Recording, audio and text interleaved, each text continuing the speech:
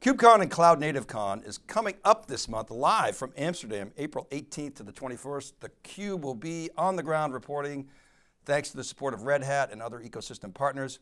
It's a sold out event, only virtual tickets are now available. There's going to be hundreds of exhibitors, over a dozen high energy keynote speakers, and I'm here with Stu Miniman, the Director of Market Insights at Red Hat, and CUBE analyst, Rob Strechay, who will be co-hosting along with John Furrier, Savannah Peterson, and Jupe Piscar. Guys, welcome, good to see you. Thanks for coming into our studios. Dave, so excited. I said it's a little bit of a time warp for me because I was all ready to do KubeCon Amsterdam in 2020. Jupe and I were actually going to co-host theCUBE then, and of course we all know what happens, but in the due course of time, now we're back, as you said, huge event, a lot of energy. I'm super excited to get back to Amsterdam and do another KubeCon. You and I used to do this all the time before big CUBE shows, so thanks for coming in. But so what can we expect at this event? It's like sold out, how many people, what are going to be the big themes? Yeah, so Dave, first of all, I hear 8,000 to 10,000 people is what we expected. In the next day or so, there's a wait list, and a few people are hoping to get the tickets to get off of it, as you said. Otherwise, there is the virtual event that they can participate in. The thing about this show is it basically is a choose-your-own adventure. So there are so many projects. We forget, it is KubeCon and Cloud Native Con, so there are literally hundreds of open source projects, as you said. You walk around that show floor, and there's many just projects that are there, lots of the open source projects, certain products that become open source, certain things that come out of big companies and become open source projects. There are the pre-show activities, so like a big one that we have is OpenShift Commons, where we have lots of great customers talking, sharing their stories about projects that they're working on and technologies that they're working on. And oh my gosh, we'll get into some of the key themes and topics there, but definitely so much to learn. And what's always interesting is at every show, like in the keynote, they'll be like, how many people, is this your first KubeCon? And 2/3 of the audience raise their hand. So it's not the same 5,000 people go into all of these shows. And like for our team, I'm one of the few going from North America, from Red Hat. Big Most European of the people presence. we're going to have there are European and pulling. And Rob, excited to have you as a CUBE host. When you prep for CUBE host, you got to go in with sort of a premise. You want to test. What are you thinking? Yeah, so I'm really excited to hear where people are going on the not just the day zero operations types of stuff with Kubernetes, because I think a lot of that's been figured out already. I think where people are struggling or trying to understand and use KubeCon to get there is day one and day two. So what happens the day after you deploy?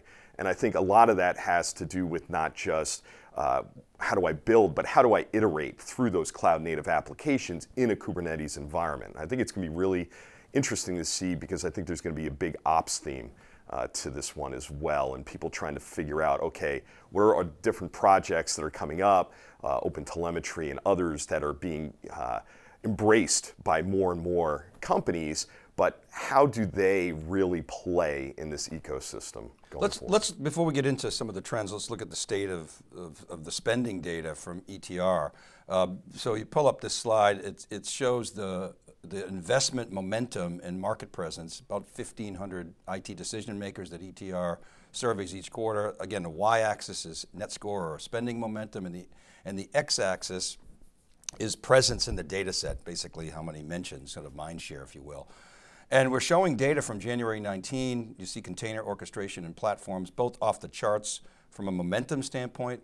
The two highest sectors in terms of spending velocity, well above that 40% dotted line that we consider elevated. Now, if you fast forward to today, this is April 2023, the survey's still in the field, you can see everything has come back down to earth. Not a surprise, not much above the 40% line, containers and AI, of course, with all the chat GPT noise, and automation platforms like RPA, still hovering at 40% along with cloud, but every other sector below 40%. And you can see the kind of progression of those squiggly lines of containers. Now look, this is no surprise with the economic concerns, but where are we in terms of the maturity of Kubernetes, specifically containers, and even broader open source? Yeah, so Dave, one of the things I thought's interesting looking at those data points is if you look at that spending line, it's in line with cloud computing. And first of all, Kubernetes is everywhere. So Kubernetes adoption in the data center been growing quite a bit. In the cloud, but little over a year ago, I spoke to one of the senior leaders at AWS, and they said, point blank, the default deployment option for customers today in AWS is containers and, of course, Kubernetes. They've got their Kubernetes. We have our first-party product from Red Hat that's part of their offering. A very big part of what people are doing. So I like the data. People are still growing and adding, but we still have quite a bit of the market to move into from a container and Kubernetes standpoint. And to your point, Rob, the focus is going to be on ops because, okay, hey, we've done this, it's really exciting, and now it's like, okay, there's cost considerations, I got to secure these containers. It brings new complexity. Not necessarily a bad thing, it's just a new thing. Yeah, and ramping up into this, I was talking to some customers that were former customers of mine, also talking to some former colleagues that are doing these deployments, and I think a lot of what they're looking at is how do they deal with the cost.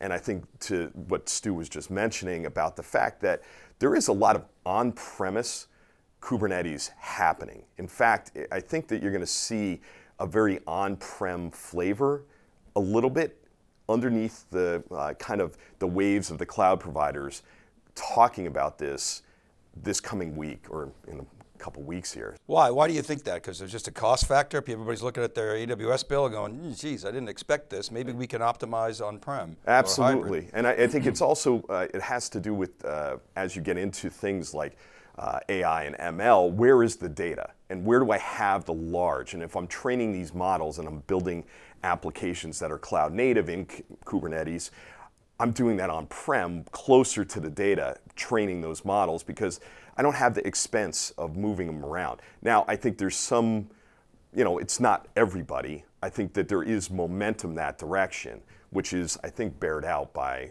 the ETR data as well. Stu, everybody's talking, of course, about foundation models. Jamie Dimon in his 43-page letter to shareholders, he's talking about GPT.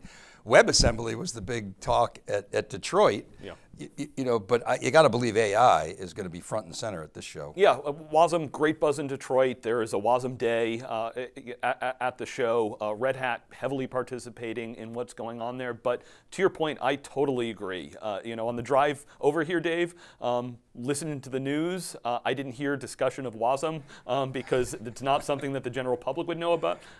Everyone has been talking about the AI moment, ChatGPT, foundational models. We have products we've been working on Red Hat. A lot of our partner ecosystem have ways that they're trying to leverage that technology. Dave, you've been talking for years about how do we monetize and leverage that source of data, and artificial intelligence is really having that moment. So I do expect it to be a hot topic. It's not something that I see on the schedule yet, but AI as a workload is phenomenal for containers and Kubernetes, built for scale, built for automation. That's one of the things we do with Kubernetes. Yeah, I mean, data infrastructure is a hot topic right now, what that looks like. And so what is the play, Rob, do you think, for AI in containers? Is it just hyper automation? Is it sort of new data apps? It's scale up and scale down. And I think the down part is big with the economy and everything like that. And people are looking at how do they not just have things running forever. And I think where people had done that in the past with VMs, and before that servers or even mainframe back in the day, right now they're looking at it and going, how do I burst? How do I build applications that actually can take advantage of this operational mode, that day 2 type of mode? And I think that's where they're focusing. And I also think that there's a lot of open source data projects, from Spark to Iceberg to a whole number of different ones that are out there that really fit nicely in the Kubernetes ecosystem and play very well in a Kubernetes environment. And people are looking at, okay, here's how I scale my data infrastructure. And I think that's been, will be an undercurrent. And I think it's not going to be overt to exactly what you both were just talking about, but people will be talking about, here's how we're building our new products based on these foundational models. I'd be interested if you could test this on theCUBE, is that your earlier premise about hybrid. Yeah. Because, Stu, I wonder if you have some thoughts on this, because if you look at a lot of the data platforms anyway are happening in the cloud. They take the Snowflakes, the Databricks, even like a Mongo, all the momentum's around Atlas. But how does that square, and you guys are right in the thick of hybrid cloud. I mean, IBM bought you to be a leader in hybrid. How does that square with the capabilities? You know, everybody wants to be in the cloud because they got all the tools. Are those coming to on-prem? Is hybrid maturing along with Kubernetes? Yeah, so Dave, absolutely. One of the things I always joked about is, you know, we started with hybrid and multi-cloud really by accident, but we're starting to be more strategic as how we architect things. There are these little pesky problems of the laws of physics, so moving data between sites isn't easy, but some of the things we're doing from a Kubernetes standpoint are allowing me to have a little bit more flexibility as to where my clusters live, how I access certain services. We're working very closely with Amazon, Microsoft, Google as to how their hybrid strategies are being built out and live along those environments. So wonderful thing, containers as an architecture brings you much, much closer to the application itself, and you want to be able to live everywhere. But yeah, I mean, one of the biggest challenges, you know, Rob said, you know, getting started is easy. How do we simplify the operations? The big buzz for the last year has been, do we move to something like platform engineering? And, you know, every journalist out there has an article that, you know, DevOps is dead. What's the role of the SRE? Oh, now platform engineering is the hotness today. I'll be sitting on a panel with, you know, some of our peers in the industry talking about that Well, space. let's get into that a little bit. Yeah. How has the role of developer role evolved? I mean, there's obviously some good resume building. Everybody wanted to be developing in containers and Kubernetes. Yeah. Like you said, you know, platform engineering, SRE, it's all the hot topic. Is there a backlash? We heard, you know, Brian Gracely on one of his Cloudcasts talked about the backlash of DevRel. People are cutting developer relations. What's the state of developers, Rob, from your perspective? And I think it is kind of that. The developers are also burning out, the ones that are there. And I think, you know, the whole don't SRE me movement for devs is real. I was talking to an architect for a large financial organization just yesterday, and his whole thing was, I love that being an architect because I'm not carrying the pager right now. And that, I think, you know, having been at Amazon and lived that life where you get paged at 3 in the morning, you look at it and go, everybody in that squad carries the pager. And so you build it, you run it. And I think that's the backlash, is really about that. And it's not necessarily the developer relations. I think it's people are looking at it and going, hey, we've split this apart before and had IT and app development. It looks like it's going that direction. It looks like it really is going to that platform engineering, which we would have called IT 10 years, 20 years ago. You know, Stu, the other thing is the devs are being asked to do a lot, as Rob was saying, like security. There's like they're getting that problem thrown at them. You had a comment? Yeah, just to that point, you know, my developers are so important, and do I have them working on the right thing? As Rob said, if I have to build it and run it, absolutely you're going to get burned out. So there's certain things, you know, how do I scale these environments? How do I really make sure they're secure? You know, DevSecOps is wonderful, but it doesn't mean that everybody in the team needs to be able to handle everything. There's so many technologies to learn, so much focus. You want the developers to be able to, you know, write code, modernize their environment, take advantage of new technologies, and not always have to be the one that's relied on, you know, if they're being called all hours of the night. So that's where, you know, platform engineering can help. In many ways, it reminds me, you know, I've talked to, you know, so many banks or large institutions that they will build a platform and they become a service provider internally. And that's really, platform engineering has some special tooling on it. So like the project that we are working with is Backstage, which came out of Spotify, and really, really cool technology to create an IDP. What is the feedback though? It's really tough for me to use. The user interface isn't wonderful for us. Hey, we at Red Hat know a thing or two about that kind of challenge, and it's what we've worked on for decades to help. And that's our goal, is to help it so that it can be more broadly adopted. But it's not like this takes over the entire world or changes the role of the developers or lessens their world. DevRel is its own special beast as to, how do you market to developers? Well, you don't. How do you get developers to use things, create great products, make it easy to use, and hopefully somebody eventually pays for things. That whole monetization of, freemium or open source is a challenge for many companies. We've been doing it a long time, Dave, at Red Hat, and it's not like every product of ours automatically, has money rolling into the cost. But a lot of it is education, right? I mean, that's the DevRel is really there to educate and try to inspire people to play with new technology and then get feedback and be there to listen to the feedback and show that they can actually cycle through the system. What about, so staying on security for a second, zero trust is the catchphrase. But we've certainly talked about securing containers and shifting left and all that stuff. Supply chain security. How does zero trust play into the world of containers and Kubernetes? Do you expect to hear a lot of talk there, or is it more just sort of still a buzzword? Yeah, so zero trust will be there, Dave. Secure supply chain has been a huge discussion at KubeCon for the last 2 years or so. We've actually got a survey that will be sharing the results at KubeCon, and without sharing the actual data points, which we'll share, and we've got some wonderful graphics and everything like that, yes, security is still a challenge. The majority of companies have had secure supply chain issues that they've run into in the last year, and therefore, I need to have this, even more of a focus. We know security is everyone's responsibility, but really doing container security is something that is still new to most companies. It's something we've been working on. We made an acquisition in the space about 2 years ago. Yeah, and I think that it's exactly that. It's gotten really complicated in the security world because there's so many different companies building a piece of security.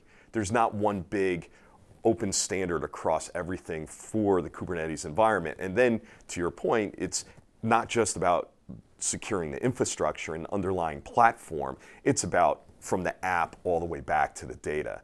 And I think it's taking into account that, again, the supply chain aspect of it for these open source communities is not exactly necessarily being there. I mean, you had Git went out and put out their whole supply chain, being able to do that. IBM, you guys went and, or on the IBM side, open sourced some of theirs from a supply chain perspective to help companies have a better feel for what are you getting and how are you building that out within these communities. And I think that has to continue, but there's going to be consolidation in the security space because there's just too many people trying to go after too many of similar pieces plus a little bit more. So that's the downside potentially of open source and security. There's so many options out there. The flip side is it's open and you can get a lot of people working on it. And the reality is you're not just going to buy a stack from a single vendor. I mean, you're just not. Even if you're an Oracle customer, you're not going to just buy all their stuff. So, Stu, any projects that we should be aware of before we close? Anything you want to highlight? Well, from a security standpoint, SigStore is the big one that we've been running from an overall project. We talked about Backstage being one. What is Backstage? Explain that. Backstage is the platform engineering, the IDP platform to be able to create that piece. Hot topic. In the space overall, Dave, there are still so many projects. Rob mentioned OpenTelemetry out there. GitOps, which Argo CD is the project that we work on, came out of Intuit, is one that we're on that road to the 1.0 version that we've been driving. So there's so many other projects there. We've got over 50 projects that we are actively contributing, have chair people on, and everything like that. And then that's just the ones that make it into our product. We have dozens more that we're working on outside the space, including like Wasm that we mentioned. Awesome. Guys, thanks for coming in. Yeah. Enjoy the show. Rob, psyched to have you as a CUBE analyst on the program, and have a blast. Yeah, excited. All right, April 18th to the 23rd, tune in at thecube.net. Stop by and see us at theCUBE. Thanks for watching.